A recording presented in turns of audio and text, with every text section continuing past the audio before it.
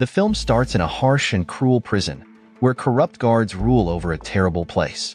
Inside, prisoners are forced to fight in brutal matches set up by the evil warden for the sick entertainment of rich viewers online. These illegal fights have one rule: they go on until one fighter dies. In another scene, we see Wyatt, who has just picked up his son from school. When they get home, Wyatt's wife, Mary, notices a bruise on their child's face. Worried, Mary asks Wyatt how it happened. Wyatt shrugs it off, saying it was just a normal kid's fight, not seeing how serious it is. Mary, however, is disappointed and thinks Wyatt should have done more to prevent the violence. Wyatt goes to his friend Steve, who works for the FBI, for advice. Steve, who has worked with Wyatt before to fight crime, tells him about an interesting chance. Even though Wyatt was kicked out of the Special Forces 2 years ago for being too harsh and reckless, Steve offers him a job to investigate the prison we saw earlier. Steve explains that the prison is full of corruption, and many inmates have died in strange ways. In just 1 month, 12 inmates have died. The FBI tried to warn the prison's wardens, but they covered it up. It looks like the warden is behind these deaths, using his power to control the inmates. Steve then suggests a bold plan to Wyatt. He should go undercover as a prisoner to find out the truth about the horrible events. If Wyatt succeeds, he will get a promotion in the FBI, a big bonus, and a scholarship for his college education. Steve asks Wyatt to decide quickly if he will take on this dangerous mission. After thinking it over, Wyatt calls Steve the next day and agrees to the mission. The idea of getting a job after being out of work for 2 years helps him decide. Before starting this dangerous task, Wyatt says goodbye to his family, making up a story that he will be away for work for the next few weeks. He meets Steve near the police station to finalize their plans. To get into the prison, Steve tells Wyatt to cause trouble and get the police's attention. Without wasting time, Wyatt hijacks a police car. This bold move leads to a wild chase with police officers following him. Eventually, he gets caught, which brings him one step closer to his mission inside the prison. Wyatt is found guilty of stealing the car and attacking a police officer. He is quickly taken to the prison. When he arrives, he and other new prisoners are lined up to get a stern talk from the warden, the boss of the prison. The warden, with a commanding presence, says that the prison is his territory and all prisoners must obey his rules. Any disobedience will be punished severely.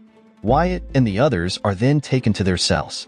As night falls, the warden returns to watch the brutal fights where prisoners fight until one dies.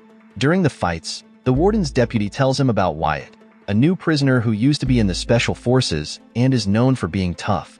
The warden gets excited, eager to see Wyatt's skills. He orders his deputy to set up a test for Wyatt the next day. The story goes back to the intense prison fights. 2 fighters battle fiercely until an inmate, named O'Reilly, wins. The next morning, Wyatt and the other inmates are taken to the exercise yard for their daily workout. Wyatt becomes friends with his cellmate O'Reilly, the fighter from the night before, and also meets Tommy, another inmate. While outside, Wyatt sees Ari, one of the prisoners, being bullied by 2 others. Feeling a sense of justice, Wyatt steps in and stops the bullying by getting rid of the aggressors. His brave action is noticed by others. Later in the afternoon, as the inmates get ready to return to their cells, Wyatt is suddenly stopped by the deputy warden. He is then approached by the same 2 inmates who had bullied Ari earlier. It becomes clear that the deputy warden set up this meeting to test Wyatt's fighting skills. To everyone's surprise, Wyatt quickly handles the situation, easily beating the 2 inmates. After this fight, Wyatt is called to the warden's office. The warden tells Wyatt that he wants to make him a top fighter for an upcoming event. He stresses that all inmates must follow his orders, warning that disobedience will lead to severe and deadly punishment. The next day, Mary visits Wyatt in prison, wanting to know why he ended up there. Frustrated and trying to protect her from the truth, Wyatt dismisses her worries, telling her not to think about it. He then asks her to leave and says he doesn't want any more visits. Meanwhile, the warden has a secret conversation with his business partner. It turns out the warden has a deal with this partner, who runs an online streaming platform. This platform shows the warden's illegal prison fights. The warden makes a lot of money from these fights, and he tells his partner about Wyatt, a former Special Forces soldier. Interested, his partner urges the warden to set up a fight between Wyatt and another inmate that night. The potential for money and entertainment is too tempting for them to resist. Soon after, the warden's officers take Wyatt by force and throw him into the fight arena. He is immediately attacked by another prisoner, his opponent for the night. During this brutal fight, the warden's business partner watches with pleasure as Wyatt shows his strength and skill, finally defeating and killing his opponent. After winning, Wyatt faces the warden again. The warden praises Wyatt's fighting ability and calls him one of his favorite fighters. But Wyatt refuses to keep fighting in matches where lives are lost. He hates the grim reality of the prison and the warden's rule. The warden, showing his power, reminds Wyatt that the prison is his territory and that he won't tolerate disobedience. The next day, Wyatt finds a chance to record the information he has gathered. He writes it down on a piece of paper and cleverly hides it inside an old book. An elderly man, who brings new books from the outside library for the inmates to read, unknowingly carries this important message. The paper is hidden in the book and will be taken outside the prison with the old man. When the book reaches the library, Steve's men quickly retrieve it and find Wyatt's hidden message. The important information finally gets to Steve, who is now at the FBI office. In a new scene, Wyatt talks with his new friends, O'Reilly and Tommy. O'Reilly sees a bruise on Wyatt's face and understands that Wyatt has been fighting in prison. As they get ready for lunch, a big prisoner walks up and asks who O'Reilly is. O'Reilly says his name is Milton, but everyone in the prison calls him the president because of his strong fighting skills and unbeaten record. Everyone respects and fears him. Suddenly, Ari accidentally bumps into Milton's food, making Milton very angry. Wyatt sees this and asks Milton to forgive Ari, saying it was an accident.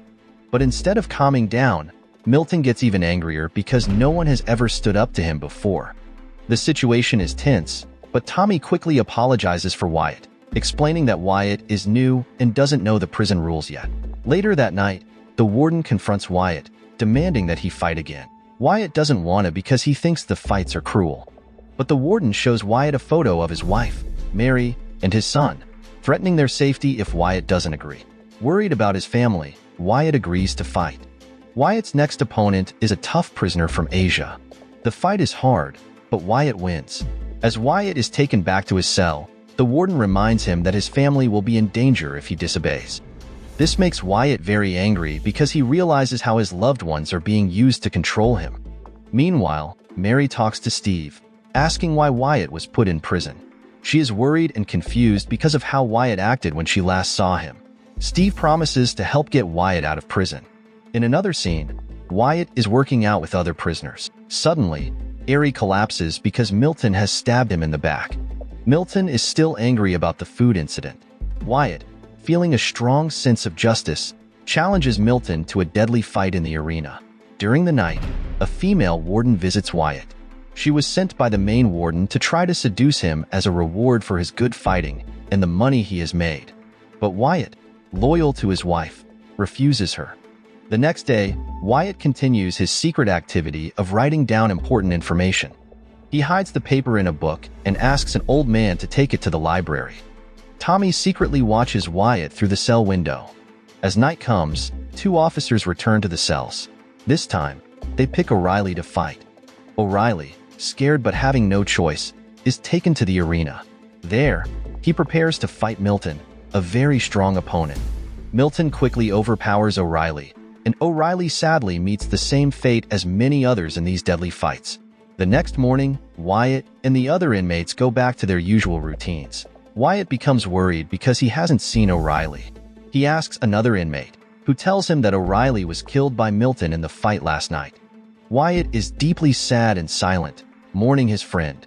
Soon after, two officers take Wyatt to his cell, where the main warden is waiting. The warden has found the hidden paper in the library book. He demands that Wyatt tell him who he is working for, but Wyatt refuses to speak. As a result, Wyatt is taken to an isolation room for questioning. The warden's men show their cruelty by killing the old man who had innocently taken the book with the hidden paper. The scene changes to a dark place where Wyatt is being tortured by the cruel warden and his deputy. Wyatt, in great pain, asks how the warden found out about the hidden book. Tommy comes in and admits that he betrayed Wyatt, telling the warden everything in hopes of getting out of prison. But the warden kills Tommy instead, showing no mercy.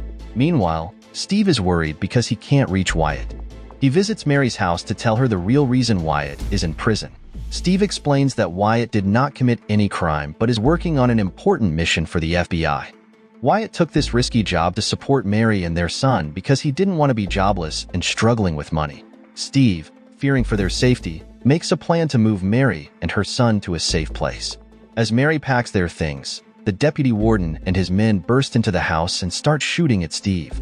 Luckily, Steve is wearing a bulletproof vest and is not hurt.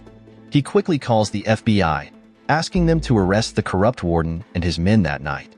The tension rises as Mary and her son are taken to the prison by the warden. The warden wants to use them to make Wyatt tell him who sent him. Before this happens, the warden forces Mary and her son to watch Wyatt fight Milton. When Wyatt enters the arena, he is shocked to see his family being held by the warden. To protect them, Wyatt knows he must win the fight. The battle between Wyatt and Milton is tough. To make it more brutal, the warden throws a baseball bat into the arena. Using his special forces training, Wyatt skillfully defeats Milton but does not kill him. Wyatt does not want his wife and son to see such violence. This makes the warden very angry. He enters the arena and attacks Wyatt, insisting that every fight must end in death. He threatens to kill Wyatt in front of his family if Wyatt does not follow his cruel orders. Outside the prison, Steve and the FBI have set up a tactical operation surrounding the area. Some FBI agents enter the prison and quickly take down the corrupt wardens. Inside the arena, Wyatt is about to be executed by the warden.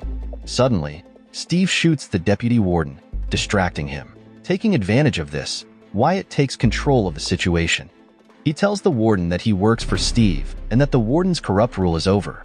As Steve and his team close in, the warden is arrested thanks to the combined efforts of Wyatt, Steve, and the FBI. Later, Wyatt's hard work and success in the mission are recognized. He is offered a job with the FBI and given a big bonus. This new opportunity gives Wyatt a new purpose, and Mary and their son are very proud. The difficult times of unemployment are over, and a brighter future is ahead.